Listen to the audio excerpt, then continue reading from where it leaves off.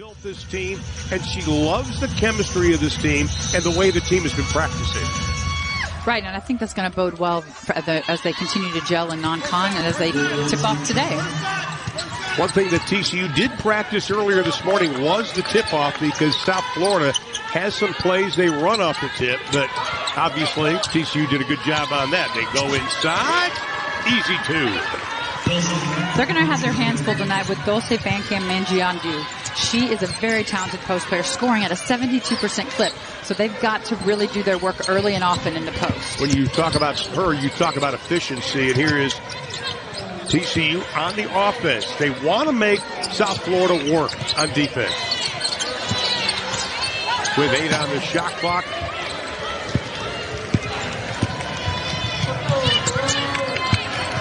Here's Wilson, goes baseline, cut off, good job defensively. TCU spent a lot of time working on defensive strategy early this morning.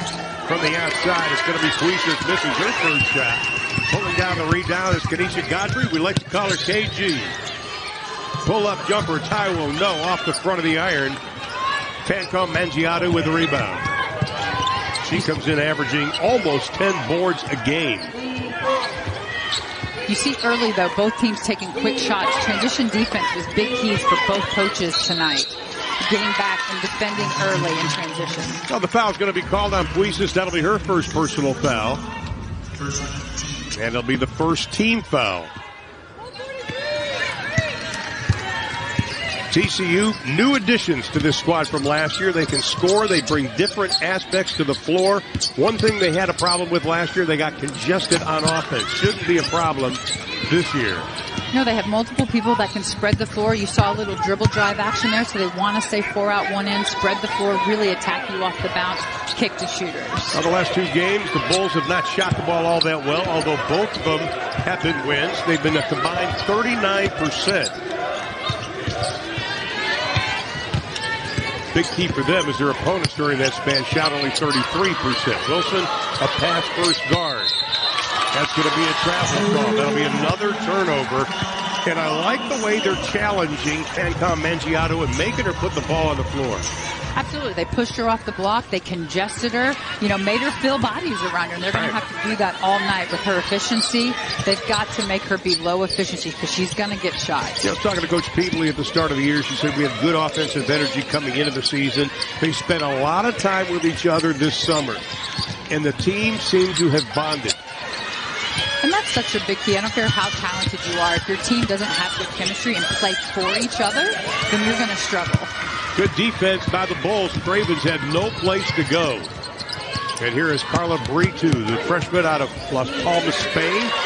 Nice rebound pulled away by Emily Fisher. They call her Fish. Had a great visit with her before the game. She got surprised on Tuesday. Her parents flew over here from Melbourne, Australia. She had no idea they were coming. Pull-up jumper buried by KG. Kanisha Godfrey.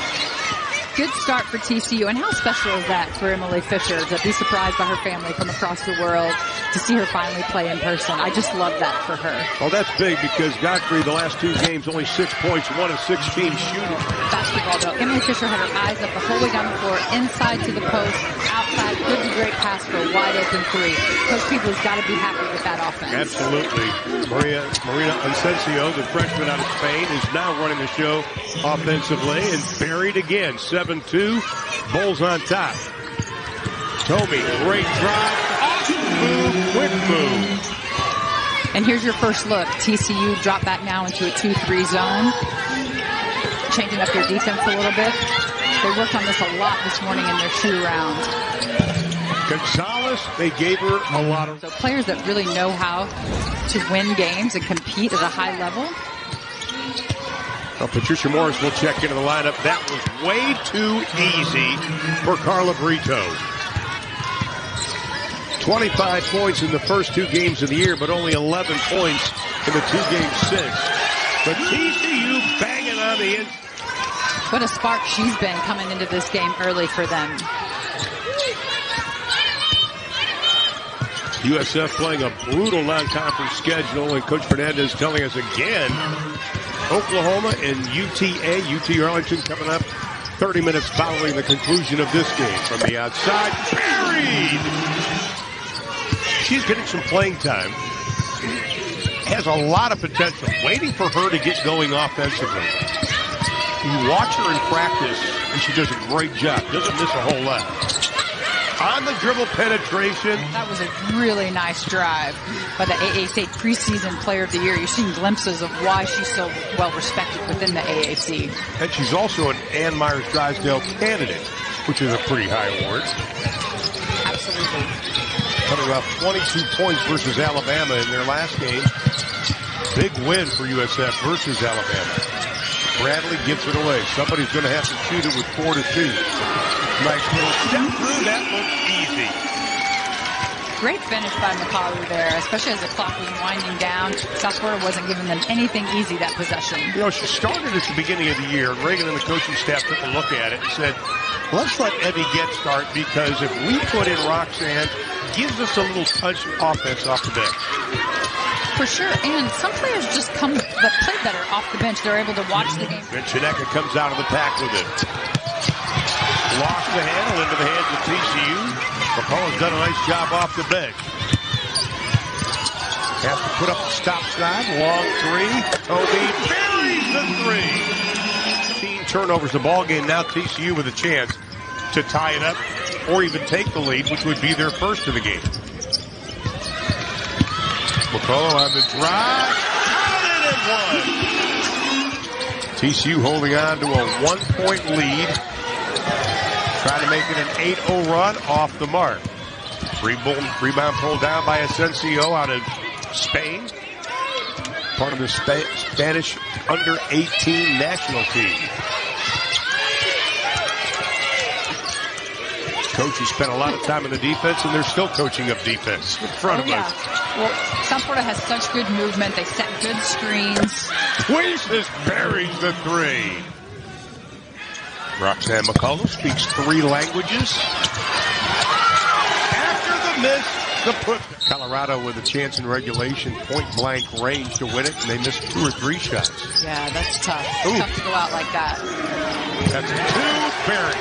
And they're going to replay it. I think Coach Beasley and her coaching staff are real smart right now, bringing her off the bench. I say so. She's been fantastic today. And considering she's had season injuries the last couple of years, good to see her healthy. 65 seconds left to play in the half.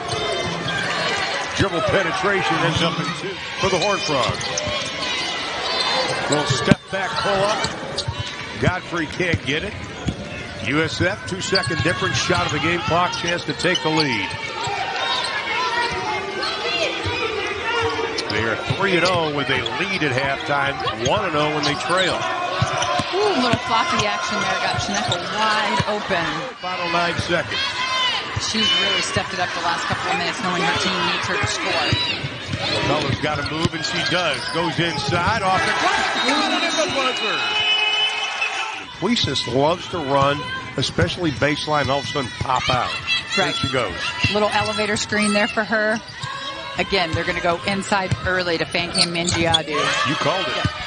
It doesn't translate to the games. It doesn't. Us coaches would like it to every time. Yeah. Offensive rebound and the putback by Brito. Defensively. How about Ariel Wilson? She came right over to get that. Puises left open? No. Offensive rebound and the putback by Fankam Mendjiadeu. And USF, no stranger to the Dallas-Fort Worth area. They played UT Arlington last year. They were a top 15 team, and Lady Mavs beat them 61-56.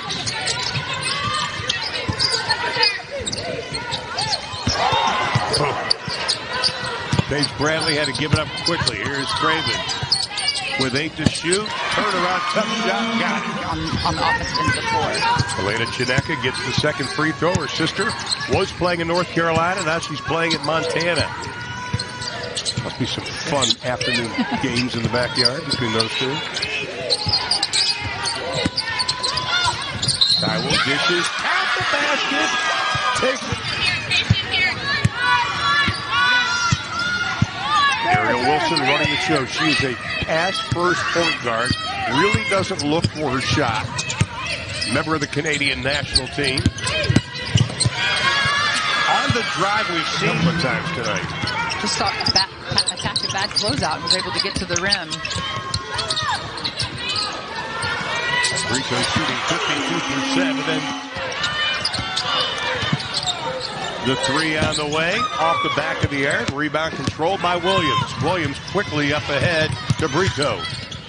Brito, nice pass inside. Oh, aren't you glad the rim is round? Kids, make your free throws. and you know, you see teams practice free throws constantly with noise after running. And if for some reason it just doesn't settle in. Williams from outside nails the three. And the lead goes to 6. Just too easy breaking the press there, getting it down the floor to a wide open three-point shooter. And the reason she's a McDonald's All-American, but then TCU comes right. And the lead is cut down to 3. They need a big defensive stop here. Final 2.5 here in the third. TCU showed that they backed up a little bit defensively. TCU switching defenses a lot today. Shot clock inside of 10. Nothing at the arc for Sammy Puises there. You saw the high hand on the collar the whole time. The dribble penetration. You even have a jacket when you live in Hawaii? Probably not. Probably not, no. How special is it for these players, though, especially these international players that have their families here in the States, being able to watch them do what they love. And the three is dangerous shooter.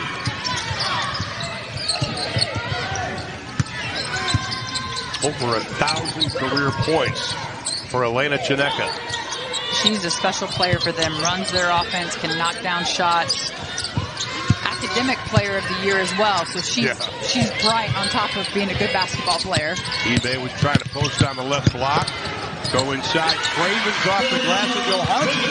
That his team has been doing, but credit TCU again for just being aggressive and putting their heads down and getting to the rim and drawing those fouls. Well, they've done a nice job on Puises. Now they switch. Paige Bradley picks her up. The running right-hander by Gonzalez. Special player. Well, last year she averaged about 14.3 points a game, which was third best in the AAC. Consistent because it's about the same this year. She impressed a lot of us during the UTA game last year. She was so much more savvy than a lot of the players. International experience helps. It sure does. Left open, lets it fly the three. 4 straight misses from the line for the Horned Frogs. Yeah, when you could cut into this lead and get it down to 5, that hurts right there. That's 3 points they're just leaving out there. TCU only 63% from the stripe tonight. Weesus out front, Fisher on her. Dump it down inside. Nice little left and undermove. Count the basket and a foul. Oh, way too easy. Blown layup with a rebound and the putback. I mean, you think about all the different, you have Greece, you have Canada, you need Spain, you have Finland, you have Sweden, you got Colombia, and you got a basket. They really do. They need a good possession here. As you coaches say, value possessions. Yes. Nice. Beautiful catch. I won't know. Got it back. Let's try it again. Press 20 on the shot clock. Bradley left open. They cover her up quickly. Tries to create a little bit of space, and they cut her off. Bradley, Cravens inside. Nice move. They've learned the system. So, and that's what these non-conference games are for. Beautiful. Three-point drop. Now, you don't need a 3 here. You just need a good look. Am I correct in that? Yes. They need good execution here. Little Iverson action over the top for Tommy. Tommy inside. Little reverse. And they force her catches out off the block a little bit. Fankam Mendjiadeu has played with 4 personal fouls since the 4:37 mark in the third. Tsineke inside. Big time basket by the senior. The ball in her hands a lot. She's capable of running the point. She's just an incredibly smart player. Can get the ball to the good players. Can get it inside to Fankam Mendjiadeu. I'm sure that's where a lot of her assists come from for her and Puises. But man, she's just an all-around impactful player for South Florida. Bradley will trigger it in. Craven sets the pick. McCullough spin move, tough shot, up and under, no. Thought she had one more dribble on the spin.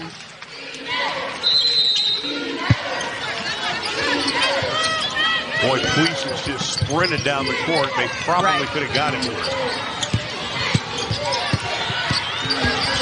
Going to have to hurry. Get it over with about 1 second to spare. Good pressure there on Tsineke. And at the line, it will be Tsineke. Perfect 4 of 4 from the stripe tonight. Yep, 7 for 10 coming into this game, so good percentage shooter from the foul line. TCU's got to rebound this and get it up the floor quickly. Well, they have only one timeout left. Right. Down by 5. Trailed by as many as 13. Coach Peebley saying you got to hurry it up. McCullough on the drive inside. No whistle. That'll be the 5th personal foul on Fankam Mendjiadeu.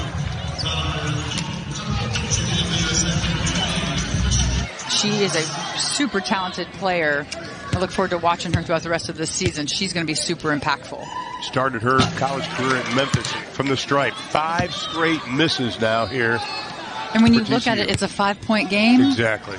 That's crushing for coaches. And a timeout's going to be called by Coach Fernandez with 19.3. Well-run play, Tsineke. TCU trying to play defense, counted by Brito. That'll put her in double figures and give her a double-double today. Just a tough physical finish there to finish this game. And again, that's the word to use to describe to her, is just tough.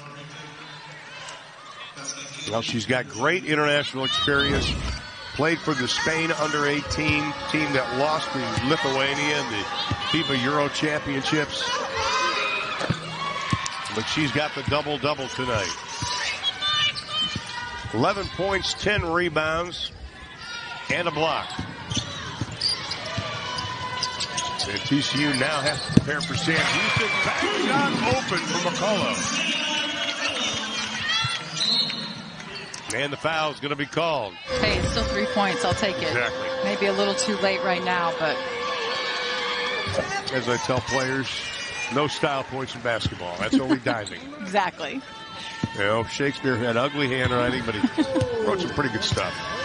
I didn't read it, but I heard it was good stuff. And Tsineke adds to her total. Conference games. And that's the tough non-conference games for South Florida. You look what they've got coming up. They play New Hampshire, then they've got to play Georgia Tech, either Michigan or Air Force. Then they got to play Texas on December 2nd, North Carolina State on the 11th, Arkansas or Oregon on the 21st. Coach Fernandez, really? Really challenging his team in the non-con. But again, it's going to prepare them for their conference. But more importantly, it's going to prepare them for postseason play. Absolutely. So Tsineke checks in with 22.